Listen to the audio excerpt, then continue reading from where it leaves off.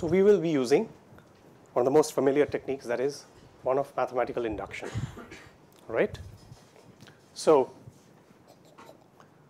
let dimension of V is equal to 1. So assertion is obviously true. I mean, forget about dimension of V. Any one-dimensional vector space, you'll always be able to do this. So that is the base case, right? So we suppose, okay, suppose the claim is true for all finite dimensional vector spaces with dimension less than dimension V, which is equal to n. And what do we know? So we know that n is equal to summation mvi, I going from 1 through k plus k. So suppose this is true for all finite dimensional vector spaces with dimension less than v, which is n. So for dimension 1, dimension 2, dimension 3 until dimension n minus 1, we will always be able to find this. We have already seen this to be true for 1. That's trivial. So let this be true for all numbers from 1 through n minus 1. Now we're going to make a very special choice of a vector space whose dimension fits this criteria. So consider the image of n. What can you say about the dimension of the image of n? N is nilpotent, remember?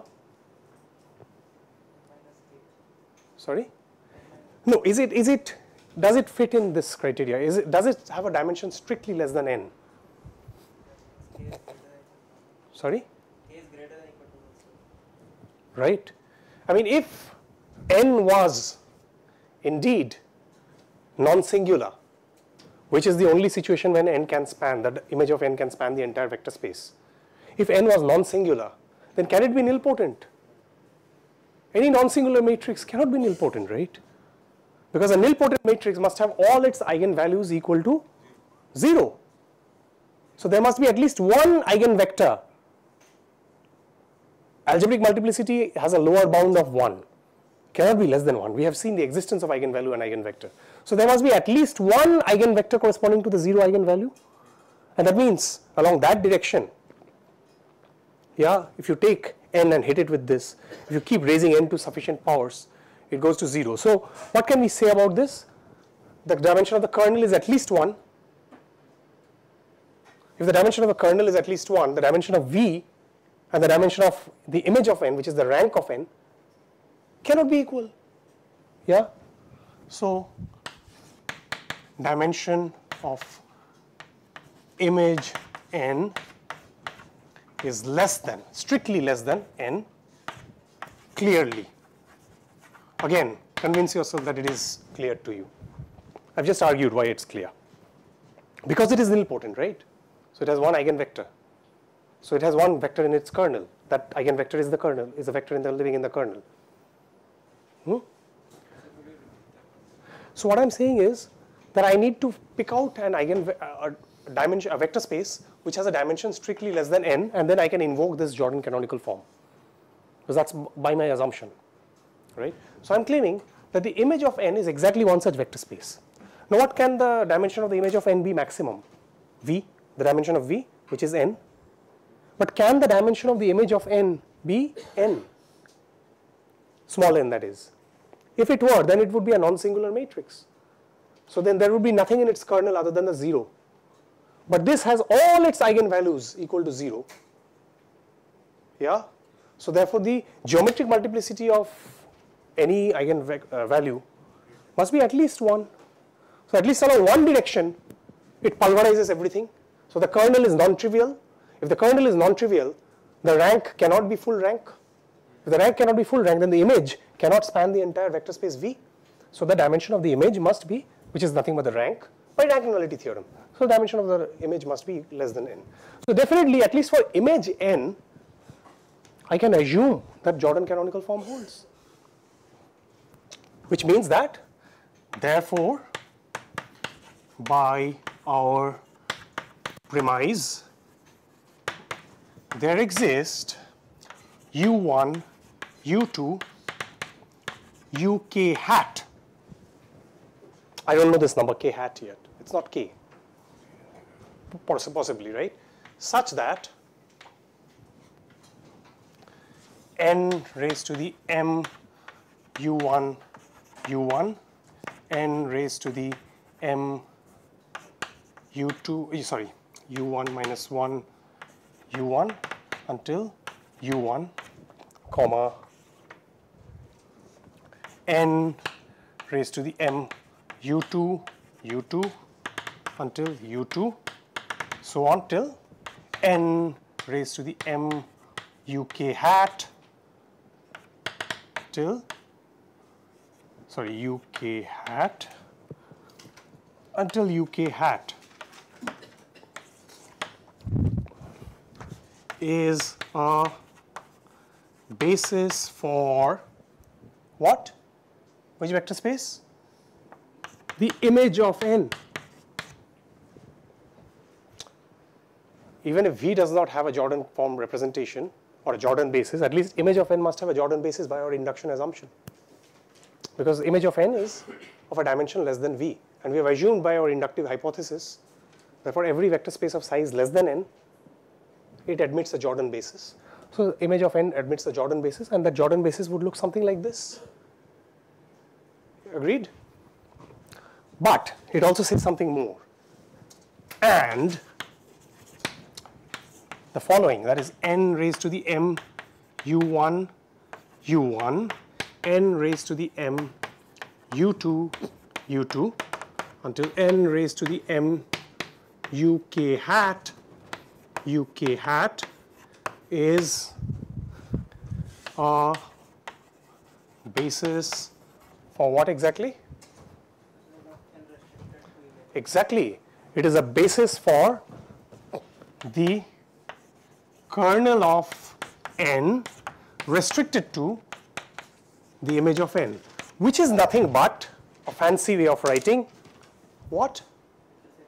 It is the image intersection the kernel, or image of n intersection kernel of n. So that part of the kernel dwelling inside the image, that's what this means. The restriction of the kernel of n to the image of n. You cannot consider the entire kernel. No, the entire kernel resides inside V.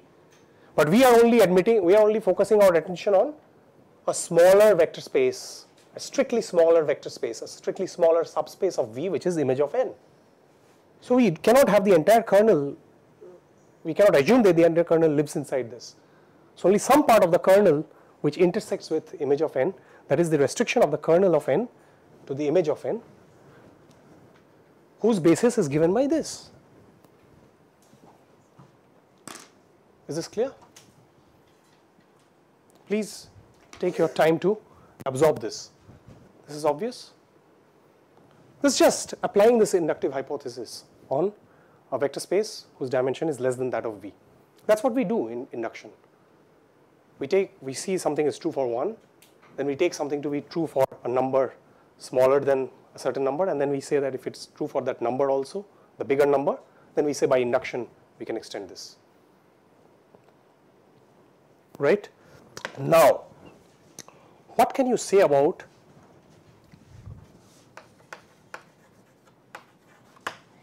u1, u2 until uk hat? Where do they come from? They're obviously part of the image of n. So can we not say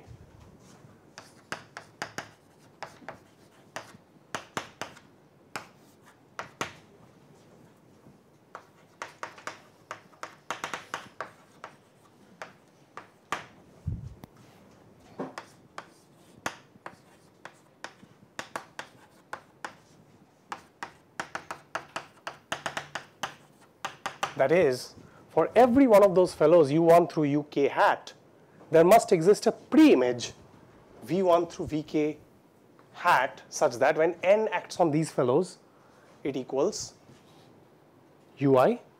That's what it means, that for something to be in the image of n, it means that it must dwell in the column span of n in the matrix notation. Right?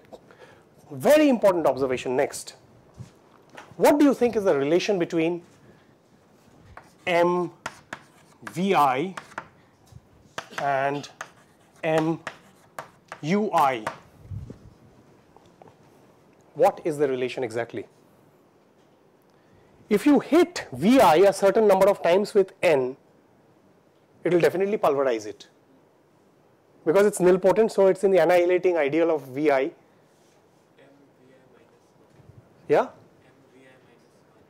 MVI minus 1, does everybody agree? That MUI is equal to MVI minus 1?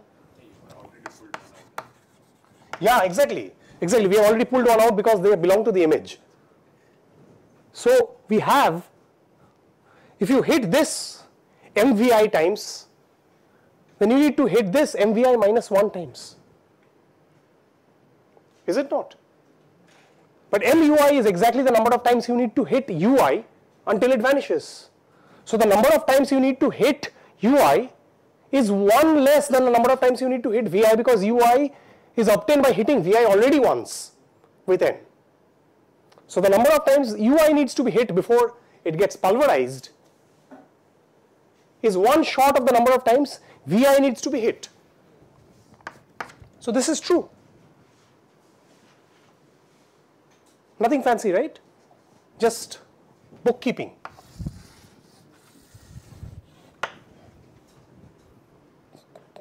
Right? Next non-trivial step. I mean, so far are any of these steps very, I mean, except for a bit of a notation and maybe bookkeeping, none of these steps have we used anything very fancy so far, right? Just a bit of a rank nullity and just keeping count of the indices and so on. Yeah, I do tend to mess them up a bit sometimes, but I hope this is clear so far. Right? So the next important point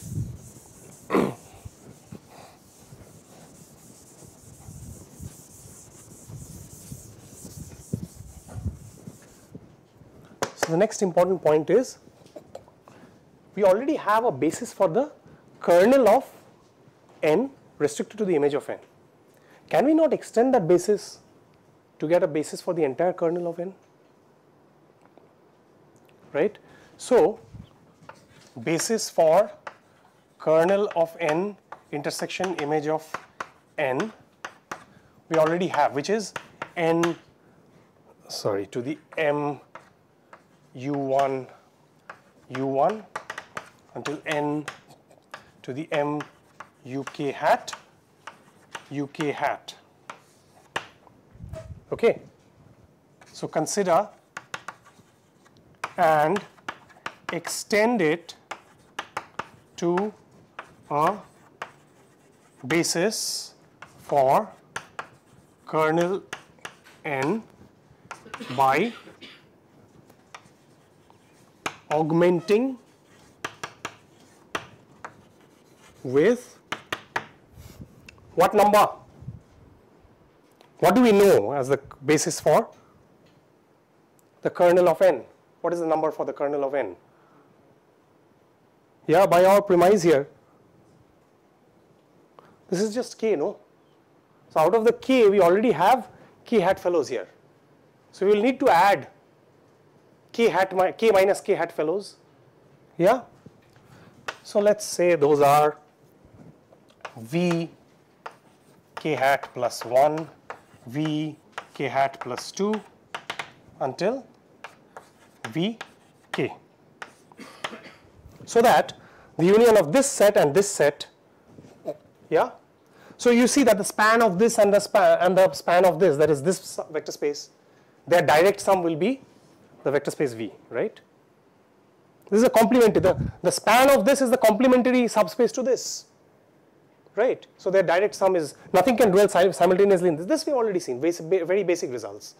If you have a vector space and you are extending it to a bigger vector space by adding some more fellows in the basis, then the span of those additional fellows creates a complementary subspace. We've seen this just a few lectures back, right? And nothing can dwell simultaneously in this complementary subspace and the vector space itself. So they are going to be a direct sum, right? So anyway, that's besides the point, but you can always do that. So now the big claim.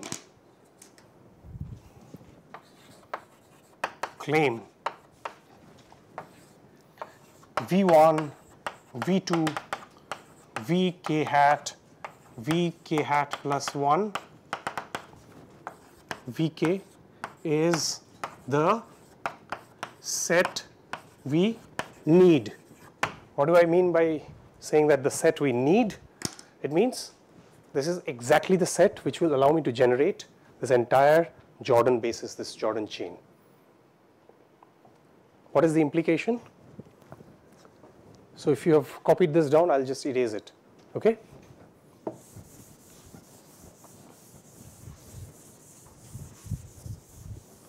So let me also place this here. M Vi minus 1 is equal to M Ui. So this claim essentially boils down to claiming that if I just take these and keep hitting them with n, keep hitting V1 with n, how many times? MV1. Keep hitting V2 with n, MV2 times until I go like this. Then I will exactly have the entire Jordan basis, the Jordan chain that will allow me to get to the Jordan canonical form. So what we need to show is to show that that particular set is linearly independent. Because if I am able to show that, then I'll be done. Just look at the numbers. This has k, just like I need here, k. And I'm going to be just generating MV1 extra from here, MV2 extra from here, MV3 extra from here. So k plus summation MVI. So if I'm able to now show that summation alpha 1 j, j running from 1 through MV1, n to the j, sorry, j running from 0, n to the j, so obviously n to the 0 is just identity, yeah. So n to the j V1 plus summation j is equal to 0 to m V2 n to the j V2 plus dot dot dot plus summation j is equal to 0 to m Vk hat. Sorry, yeah, you need alphas, correct. Alpha 2j, this is alpha k hat j n to the j Vk hat plus alpha k hat plus 1 0 Vk hat plus 1 plus dot dot dot till alpha k 0 Vk is equal to 0 for all alpha ij is equal to 0. This is what I have to show, because I have the adequate numbers to span the entire n-dimensional vector space, because this is n. I have sufficient number of vectors already. If I am now able to show that this is linearly independent, I am done. This is the Jordan basis, right? I have already assured myself that I have sufficient numbers to constitute a basis. So it's the dimension matches provided it's linearly independent. That's guaranteed to be a spanning set as well, right?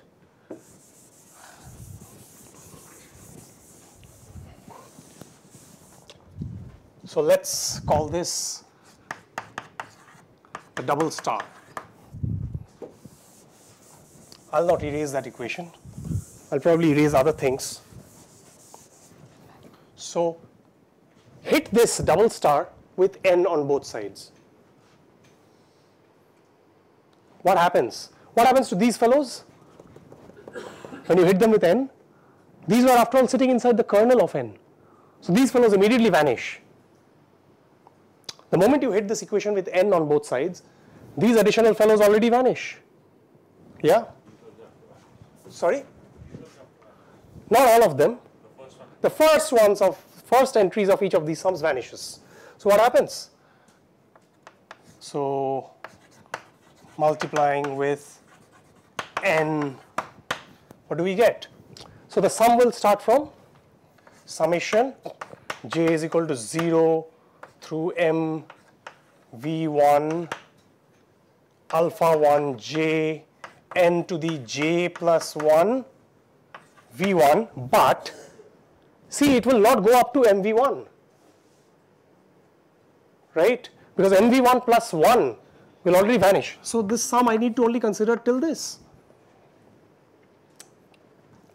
Plus summation j is equal to 0 to mv2 minus 1 alpha 2j n to the j plus 1 v2 plus dot dot dot till summation j is equal to 0 to m vk hat minus 1 alpha k hat j n to the j plus 1 vk hat is equal to 0. Is that clear? What has happened? All of these fellows have gone off. They have been knocked off because they were already straight away fellows sitting inside the kernel. So this part has already vanished upon hitting it with n. And each of the first terms of these, they happen to be also fellows into the kernel. So the first term has vanished. But the first term has vanished means I've just made this adjustment.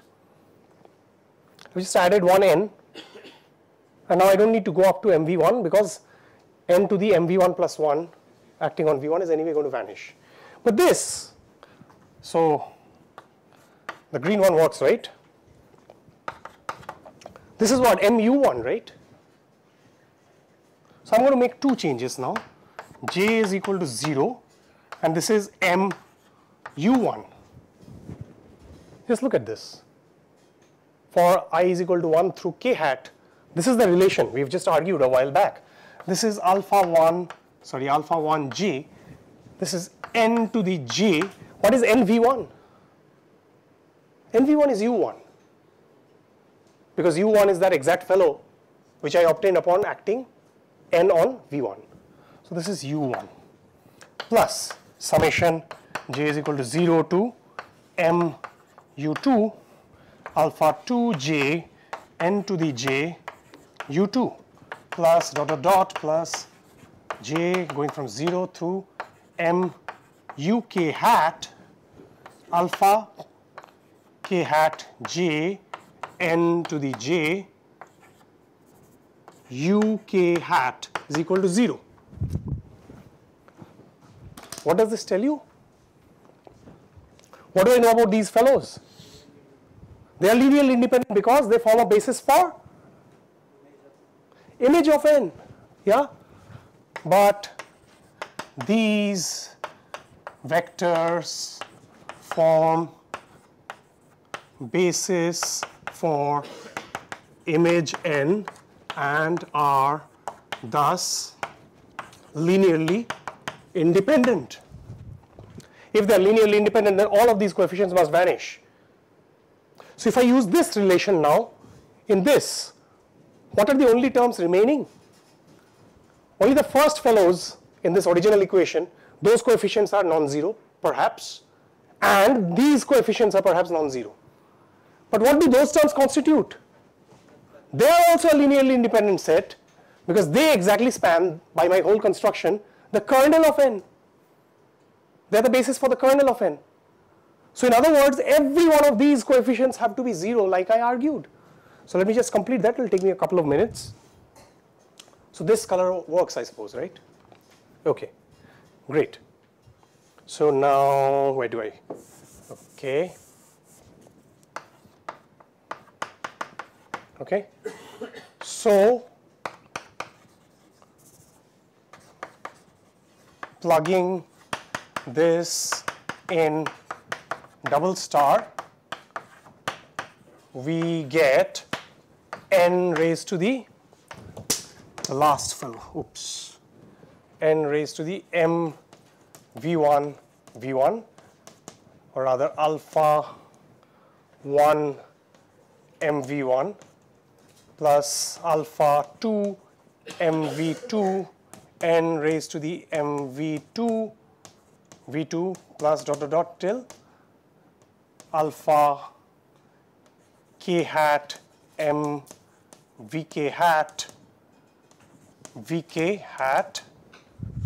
plus alpha k hat plus 1 0 vk hat plus 1 plus dot dot dot till alpha k 0 vk is equal to 0.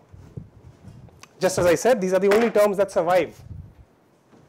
So if these are the only terms that survive, but this is also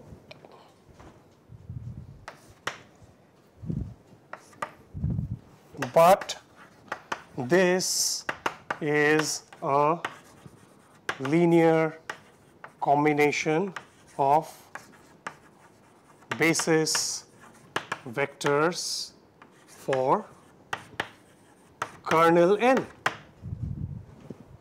Hence, alpha ij is equal to 0 for all ij as required. Right? So there you have it, the proof of the Jordan canonical form. Okay? So first we start with this step, then we hit it with n. We've done all the groundwork before this.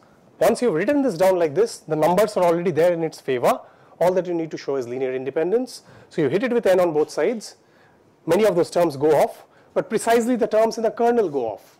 But the remaining terms, because they come from or they somehow constitute the image, when they're acted on once by n, they actually lead to terms in the image, not just any arbitrary term in the image of n, but also the basis elements in the image of n. So they are a linearly independent set, and their linear combination going to 0 means each of those coefficients must be 0. It's a trivial linear combination. So then plug that back in again here. Okay, and the terms that survive after that are exactly the basis elements in the kernel, so they must also be 0. Right? So just hitting it with n once, you arrive at this conclusion. Okay, so this is the beauty of the Jordan canonical form. We hope we have elucidated substantially what the benefits of getting a Jordan canonical form are prior to the proof. So I'd like to keep the proof as the last point because sometimes it helps in proving certain things. Similar techniques also help, yeah, particularly when you're dealing with nilpotent matrices and when you get a linearly independent set upon acting repeatedly with the nilpotent matrix. Those results are very interesting. If I keep hitting something repeatedly with a matrix until it becomes a 0 at one point, and at no preceding stage has it been 0, then there are certain guarantees of that operator being nilpotent. Okay, perhaps you can think of those beautiful little properties. You have to think about the annihilating ideals and stuff a bit. Okay, those are some hints. Think about those. There are adequate problems in your problem sheet. Do work them well. Okay, and best of luck for your exams. We'll try to keep it in a slot that's suited to everybody. Thank you.